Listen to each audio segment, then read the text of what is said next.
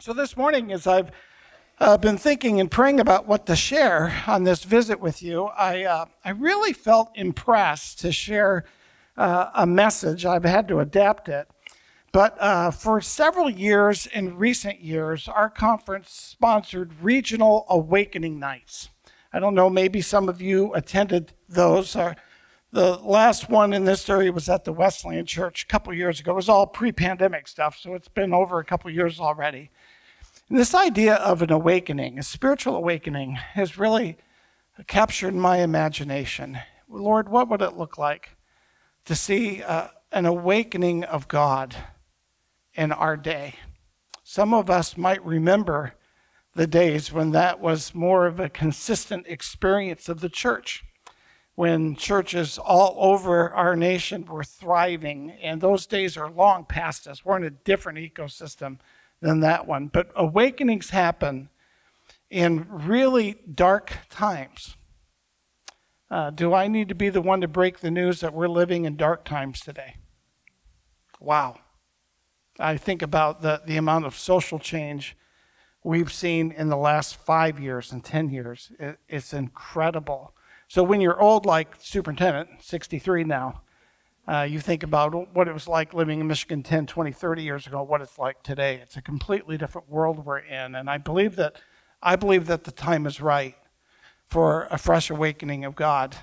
Our conference has a shared mission statement that we ask all of our churches to kind of own and to be a part of this, but it's to partner together to ignite a spirit-fueled movement of disciples and leaders in churches. And we see real traction points throughout our network today where churches really are on fire and they're doing the work and they're engaged in the mission and they're launching new expressions of church throughout their communities. And these are exciting stories. I'll be sharing some with you in just a few minutes. But about 4 years ago, I read a book called Marks of a Movement, written by an Anglican priest named Winfield Bevins, who teaches at Asbury Seminary, where I received my master's degree a lot of years ago, long time ago. And in this book, Marks of a Movement, it chronicles the history of what was then a fresh outpouring of God in the early 18th century. How many of you are familiar with John Wesley? Okay, so a lot of us know John Wesley. John Wesley himself was an Anglican priest, part of the Anglican Church in England. 1738, he went to an evening service at a church on Aldersgate Street. Someone was reading the introduction to the book of Romans, written by a German monk, Catholic monk, about 150 years earlier. And John Wesley heard the message, and God did something in his heart, and he wrote in his journal, "I felt my heart strangely warmed." And from May 1738, for the next 60 years of his life, an entire movement swept through England and in the American colonies. As a matter of fact, there was a man named Francis Asbury, and Asbury Theological Seminary is obviously named after him, who was the first bishop of the Methodist Episcopal Church in the colonies. And when he arrived in the American colonies, there were literally several hundred Methodists in the early 19th century. That's all there were of us.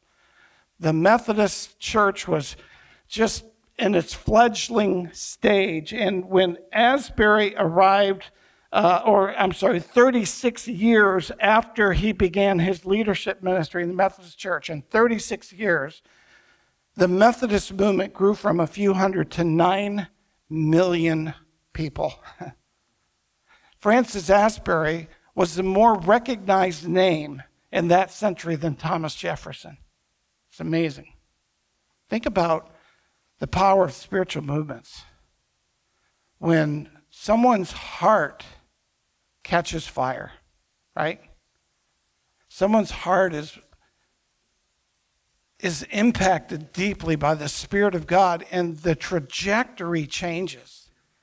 So what I'd like to do this morning is to just kind of break down the recipe in the hopes that, well, if we could somehow understand the recipe for spiritual awakenings, maybe we could repeat that recipe and enter into a movement of God in our day. So this first one is someone's heart catches fire with the love of Christ. And this speaks to the importance of spiritual renewal. And so in a little bit here, I'm going to pause the message, and I'm going to allow you some time to pray. How many of you came to meet with God today, by the way? Yeah, so we're gonna allow time for that. And the second part of the recipe is the fire spreads into a local church and congregational revival takes place. How many would love to see a revival right here at Ferndale Free Methodist Church? Yeah, amen. And so we'll pause at that point in the message and we'll spend some time praying that God would bring fresh fire, fresh wind here to the Ferndale Free Methodist Church. So someone's heart catches on fire, the first step. The fire spreads in the local church, congregational, personal renewals followed by congregational revival. And it's when that happens that the Spirit of God, who is already at work in Royal Oak and Ferndale and all over the Detroit metro area, people are responsive and being magnetically drawn. And I'll share stories of that's taking place right now in some of our churches. And we'll conclude the service asking for the Lord to take this recipe, get it all mixed up, get it all. What do you got to do, ladies, when you make a cake? Get the bubbles out of the batter or something like that, right, before you pour it in. And just ask the Lord, give the Lord space today to minister to us, do what he wants to do here. So I believe that the time is right for God to sovereignly visit his people and a fresh movement. So we want to ask the first question about personal renewal, and that question is, how's your soul? How's your soul? When the early Methodists in England and America gathered in their Sunday services, they were always a part of what was called a band. And a band was a small group of people. To be admitted to the society, to be able to come into a worship service, you would be issued a ticket from your band in order to get into church on Sunday. Think about that. How many of you was there a ticket taker at the door today? I didn't see one. And so when they entered into the band, there'd be 10 to 12 people. And they'd ask 4 questions every week. Now think about the price tag of sincerity as a follower of Christ. Here was the questions you were expected to answer. And when you answered those questions, you got your ticket punched effectively, and you could go to church on Sunday. Is this blowing anyone's mind? What are the 4 questions? Well, here they are. Imagine sitting in your living room this Wednesday night, and you've got 8 other people there with you. And imagine you're the leader, and 8 people from your congregation are meeting in your living room. Here's what you would ask. What known sins have you committed since last week's meeting? What known sins have you committed since last week's meetings? People would go around and they would share known sin in their life. They would confess. Question 2, what temptations have you encountered? Anybody encounter a temptation today already? I have. I drove here. Third question, how were you delivered? Fourth question, what have you thought, said, or done of which you're unsure might be sin or not? Do you have any doubt? Maybe there's something else you need to say. You don't even know if it was wrong or not, but it should be shared and brought into the light. Every week, serious, earnest followers of Jesus gathered in the homes in groups of 10 and 12, and they went through that liturgy of questions because they were serious about living a pure life before God. They were serious about personal holiness. Millions of people became Methodists because of that liturgy. It transformed their lives. Now, I joined a band. Actually, I started a band. I think we're over 3 years now. A number of superintendents from across the country. There's 7 of us in the group. We meet weekly, and this is what we do. Think about the power of that question, the power of that focus. How many of you read the book or heard the book Atomic Habits, right? So these little things that we can often just skim by in our lives, but getting down to real, what is at the atomic level of our life that needs to be carefully looked at. And I can tell you, friends, sometimes when I go into that Zoom call, I don't even know how my soul is. I'm not paying that careful attention. Matter of fact, I find that's probably my biggest challenge. I'm just doing. I'm just going. And so I'm listening, one superintendent will ask another on the call, and then they pray for them, then they'll ask the next person. And all the time I'm thinking, okay, how is my soul? How am I really doing? Do you know how you're really doing right now?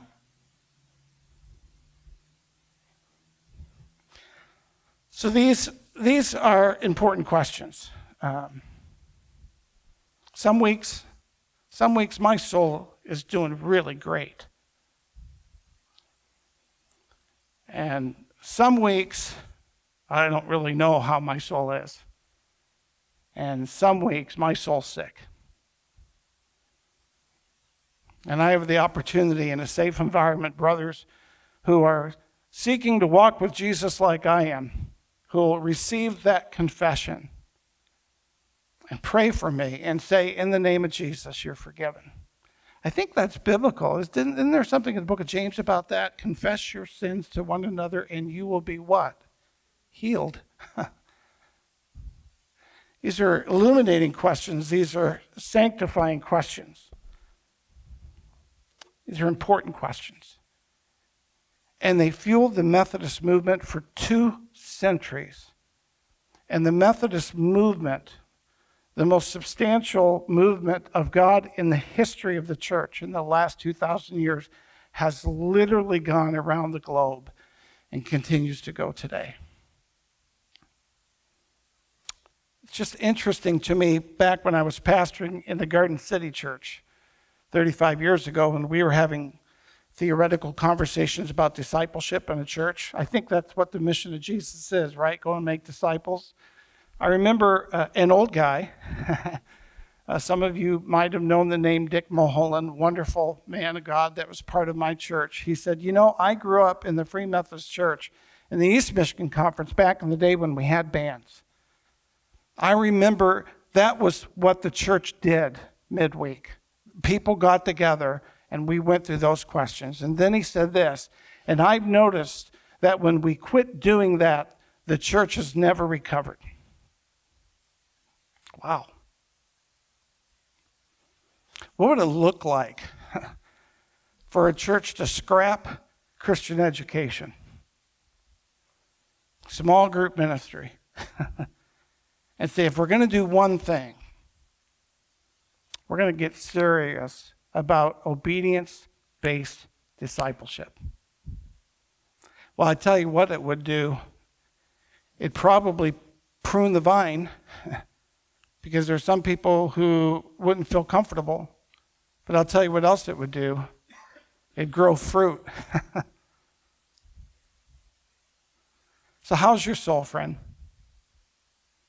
If you're like me, most days, if someone just says, how is your soul? I just have to pause and think. And so for the next 3 minutes, Carrie's going to come up on the keyboard and just play something just quietly. And I'm going to ask if you'd even like to make some space. Perhaps you want to kneel in your pew and ask Jesus, Jesus, how is my soul today? So we're going to just spend 3 minutes right now, and we're going to make space to listen to Jesus help us answer one of the most important questions we could ask ourselves today, and that is, how is your soul? So let's pray.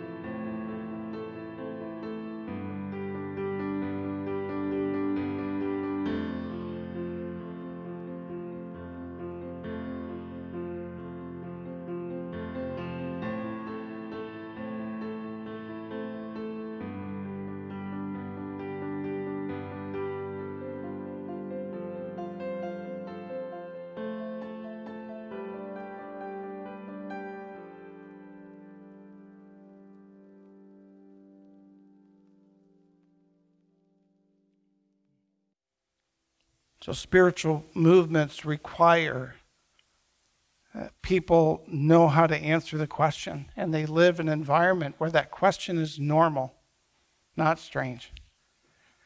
And where paying attention to the health of one's soul is of paramount importance, because when we as individuals care for our own souls, guess what else we do? We care for other souls well. Amen? That just makes sense? And so the second part of the recipe is congregational revival. It seems to be the trajectory of spiritual movements. John Wesley's heart was strangely worn. He was in this group. It was a term of derision in school called the Holy Club. They were holier than thou. They were just disciplined and earnest Christians. But it seeped into and became larger, a growing movement. And so the second part of the recipe is this idea of congregational revival, and that is, what are we here for? What are we here for?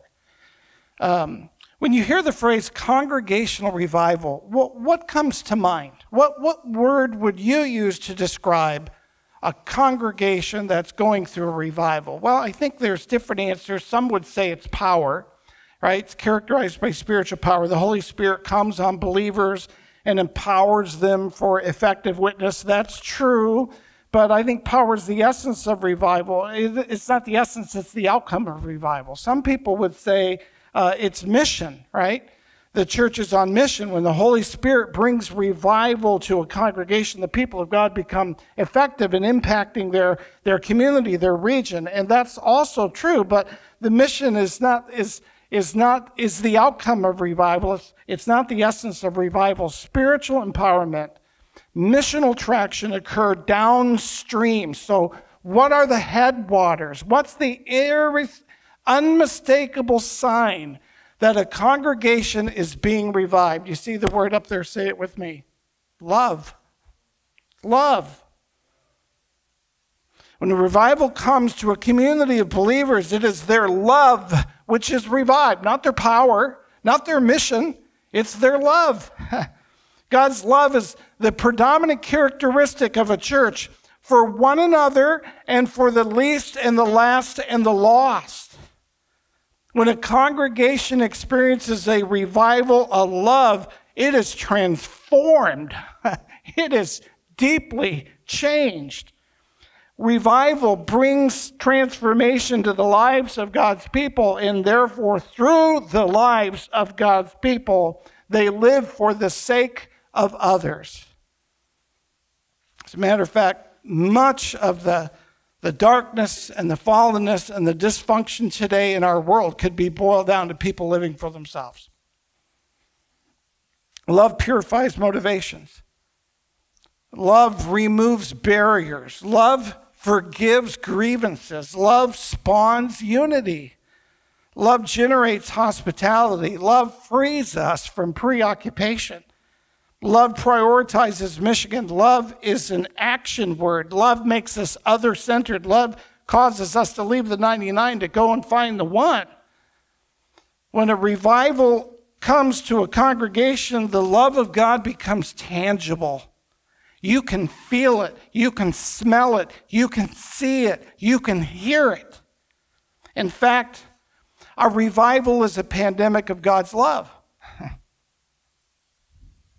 expressed through the lives of God's people and their relationship to one another and their community. Remember the words of Jesus in John 17 when he prayed for the church and for believers who would come long after in the generations to come. Jesus prayed in the garden that night, I pray also for those who will believe in me through their message, that all of them may be one, Father, just as you are in me and I am in you. Just stop right there. And what is Jesus praying our experience would be?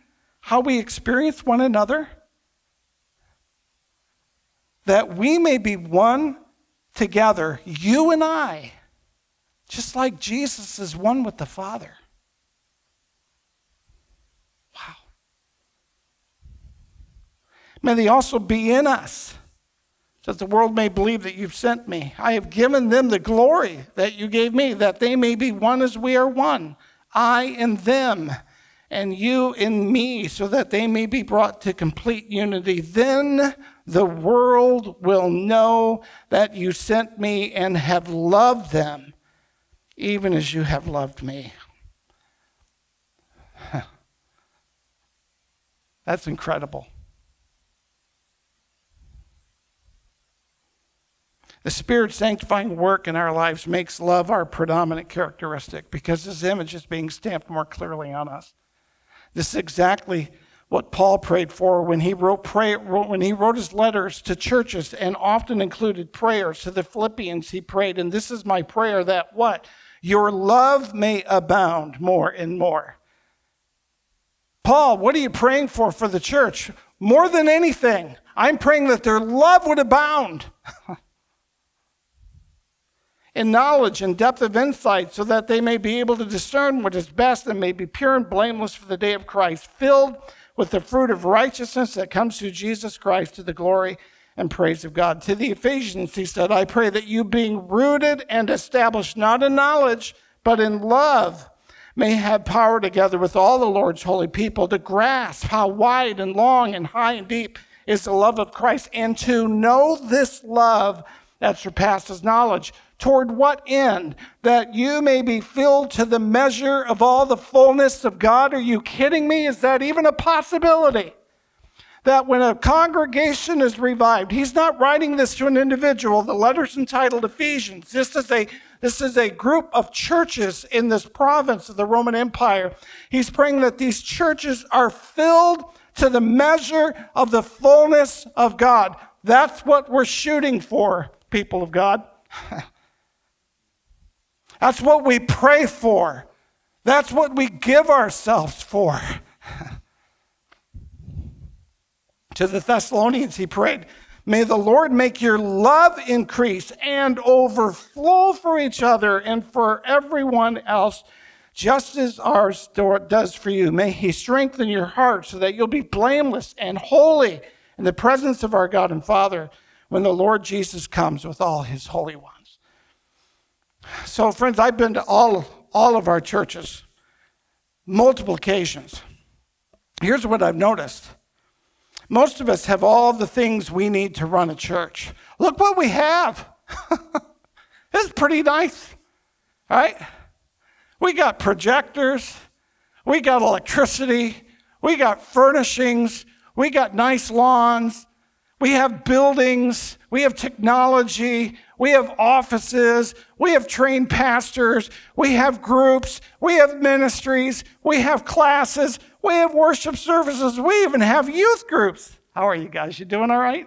Am I doing all right? Give me a thumbs up. All right? Yeah.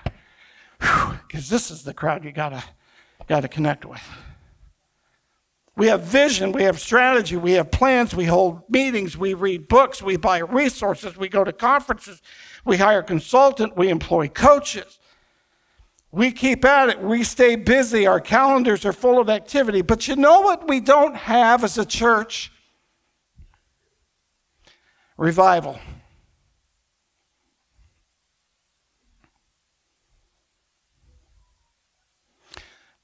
If you're like me, you've been in church a long time, and you probably say, I'd rather have revival than all the other stuff. Why don't we have revival? Because we need to experience the love of God afresh and anew all the time, not just in the past. Not just some historical marker 100 years and 2 weeks ago.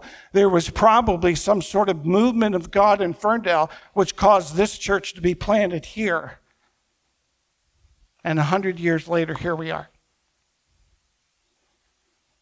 In the history of movements, God revisits places.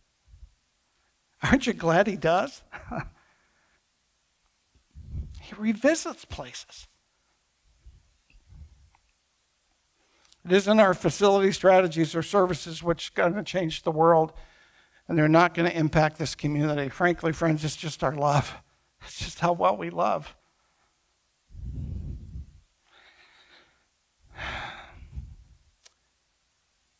So one of the things that I've noticed in many of our churches is, frankly, sometimes the absence of prayer. And then when prayer is present, it's prayer at this level instead of this level. Here's what I mean. So some of you might know the Lakeland camp down in Florida. You know, a lot of good Free Methodists retire down in Florida, and they move into this gated community called Lakeland Light and Life Camp. And I was talking with the last pastor a couple years ago. I was down there visiting, and he said when he got to Lakeland Church, he said we had a prayer sheet in the bulletin each week, praying for people by body parts, hip replacements, heart valves. I mean, you know, that was what they were praying about. Well, it's a retirement community. People had physical needs. There's nothing wrong with that. But guess what they weren't praying about?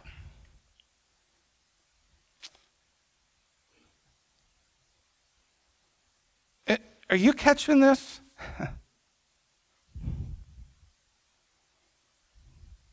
When was the last time that a church said, hey, we're just going to meet, pray for a fresh movement of God here?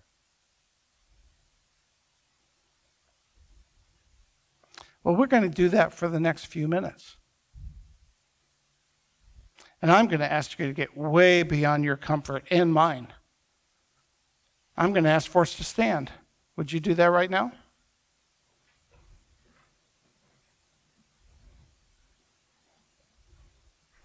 And I'm going to ask those of you who God is speaking to about this issue right now, lead us out into a prayer, asking God to bring revival here, Ferndale Free Methodist Church, to do something new and fresh here that changes everything in the life of this wonderful church, which is celebrating its 100th year in the second week.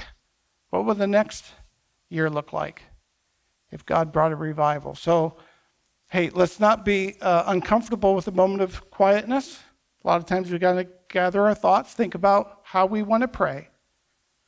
But let's just take a few minutes and have what's called in Methodism, congregational moment of prayer. Let's do that, okay?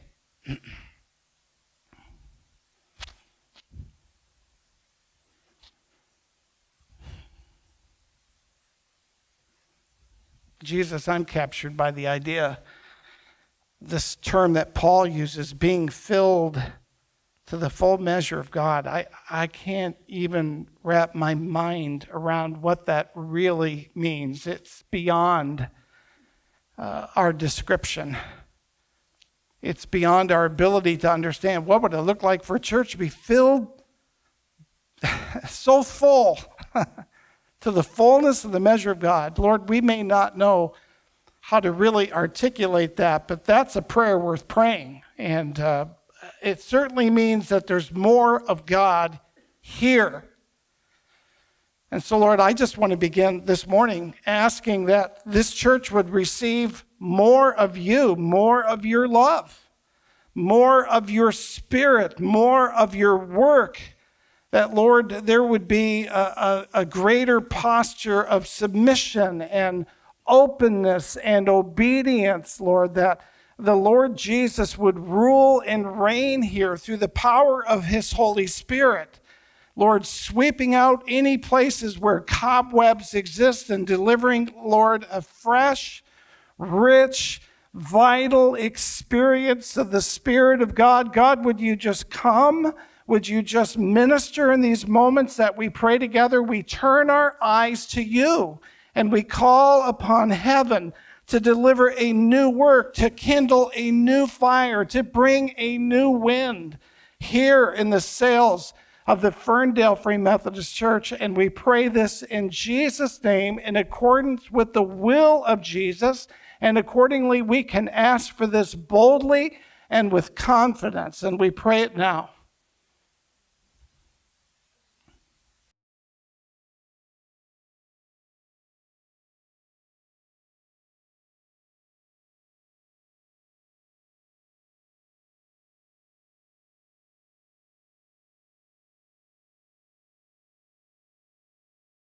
Thank you for praying. So the recipe, how's your soul? congregation, personal renewal, congregational revival, and then community awakening. What happens next? This past Easter, I collected stories from every network congregation regarding how God worked during Holy Week in these churches. And I want to read a couple of these stories which demonstrate how this works, because this is happening. I'm not teaching theory here. I'm telling you that this is happening out there right now. We are seeing this sort of movement of the Spirit of God. So at the Dearborn Church, where we'll be worshiping tonight, Pastor Ryan Wilson wrote this story. A woman who's involved in witchcraft came to our church on Sunday. Why would a woman involved in witchcraft come to church? I'll tell you why. Because the Spirit of God's at work in the world. Amen? The Spirit of God is at work in the world. So she's involved in witchcraft. She came to the church Easter Sunday. She's a mother of a teen that comes to church.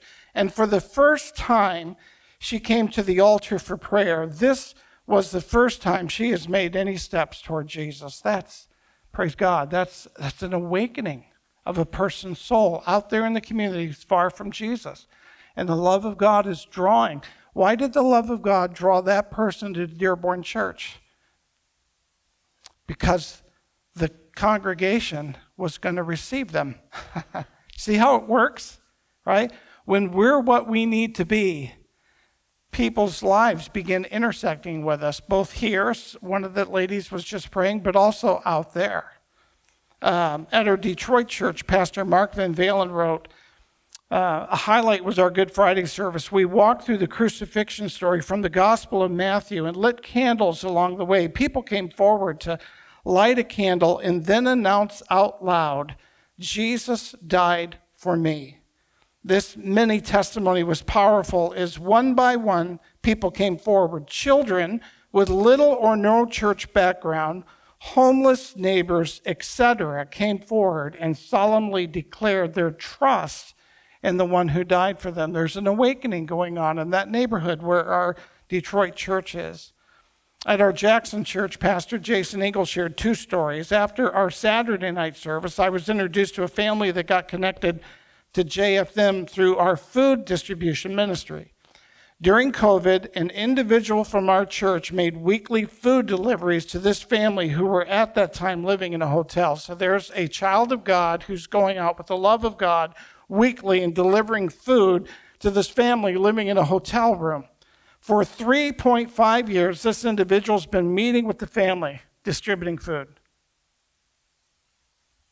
I had to read that again. For 3.5 years, this individual's been meeting with the family, distributing food, fostering a deep friendship. As a result of this faithful touch, the family made decisions to follow Christ at our Saturday night service. That's an awakening. Then he said another cool story happened in our Good Friday service. As their family was exiting the service, I noticed their teenage daughter in tears. As I talked with her about the emotions she was feeling, she said, quote, I had no idea how much God loved me. Her mother went on to tell me that she and her family have never been to church. And this was their first Easter at church ever. Someone should be saying amen. I'm sorry. Think about what's happening there. This church is going out just sharing the love of God because they're full of the love of God. And there's something that the Spirit's doing on the outside, bringing people to church, and they're encountering that love deeply, personally. That's community awakening. Someone's heart caught fire in these stories. And these churches are catching fire. They're being filled to the full measure of God.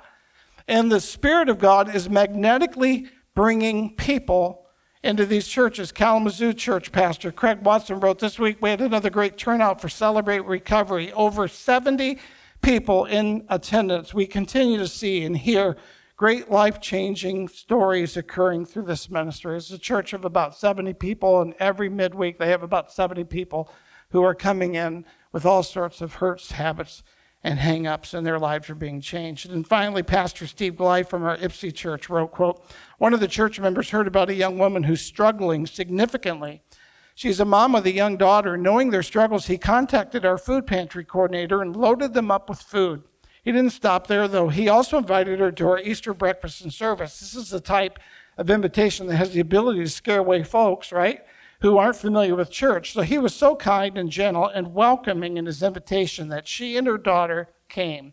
Mama was very nervous and a bit fearful, and it showed on her face. She relaxed throughout breakfast and with a bit of leftover anxiety stayed for Easter service.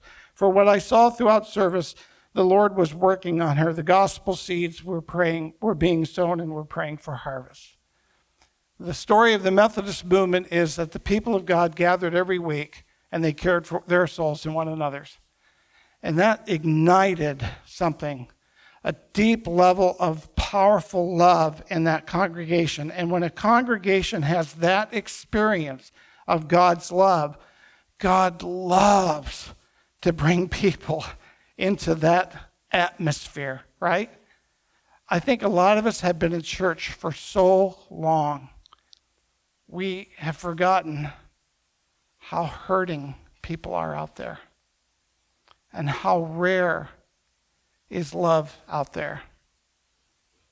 Let us be that place, church. Let us be that people. I just share those stories to remind all of us that the world is really looking for Jesus. Whether they know it or not, people are looking for Jesus. And we get to share him. We get to be the body of Christ, the voice of Christ, the hands of Christ, the feet of Christ. What a beautiful thing. Well, we're going to end this service. I see that I'm at the top of the hour, and I'm going to have Carrie just play. By the way, it is well with my soul is perfect. Carrie, thank you. And I'm going to have a dismissal prayer right now. And if you need to get up and leave, please exit the space quietly. You can do your sharing out in the other part of the room. Some of you may want to linger today, and maybe you'll want to stay in your pew and just get quiet before the Lord and say, okay, God, what are you saying to me? What does this mean for me? You may want to come forward and use the altar this morning. And I will be up here, and your pastor, Pastor Rob, will be here. And if you'd like either one of us to pray for you, let us know. We'd be happy to pray with you and for you. But for now, would you please stand with me? And I want to send you off with a blessing. Lord God, we're reminded in the book of Revelation, the stories of the churches in Asia, that you walked among the churches. You're present when the people of God gather. You know every heart, every mind, every story, and yet you walk amongst us with great love. Thank you. I pray for this congregation, Lord, that as we are dismissed here in just a few moments, that people would be washed anew in the love of God, that they'd feel deeply God's love for them, his passion, his deep love. And that they would allow that love to seep in everywhere into their lives. That we'd go forth from this place, being people marked deeply by love and faithfully demonstrating the love of God to all the people we encounter. And we pray this now in Jesus' name, and all God's people said, amen. Amen. You are dismissed. God bless you. Have a wonderful day.